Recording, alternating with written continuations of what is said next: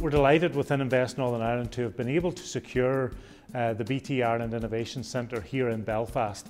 This centre will interconnect with other global centres in the Middle East and China, the United States and elsewhere in the United Kingdom and become part of a global network. BT intend to concentrate this centre in research and development in telecommunication services in the areas of cybersecurity, artificial intelligence, Internet of Things and data analytics.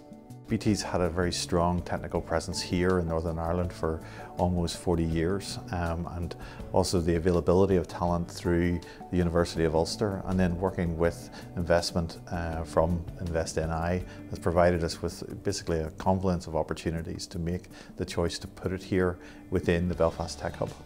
First of all, the project will invest almost £30 million over the next 5 years. Ulster University will conduct £7 million worth of research and development in the centre. Ulster University will create around about 25 jobs, but the centre itself will create 45 graduate jobs, adding about £1.4 million worth of wages and salaries into the economy in Northern Ireland.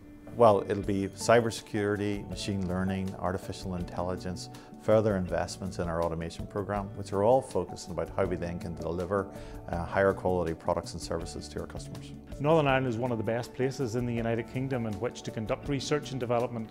No doubt one of the reasons why BT have decided to set up the BT Ireland Innovation Centre here.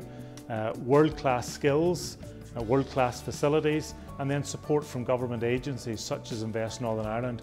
And on that basis, we're delighted to have been able to provide £9 million worth of research and development support into this almost £30 million investment by BT. So we have Invest Northern Ireland working together with Ulster University, together with a blue chip organisation such as BT, collaboratively working together to accelerate not only research and development, but economic development as well.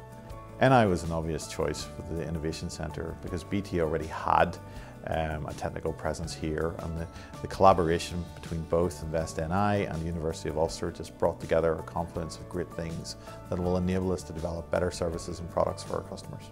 Businesses that are interested in getting involved in research and development, we'd be delighted to speak to them. The best place to go to find out information about the support that companies can receive on R&D is on our website, investni.com/R&D.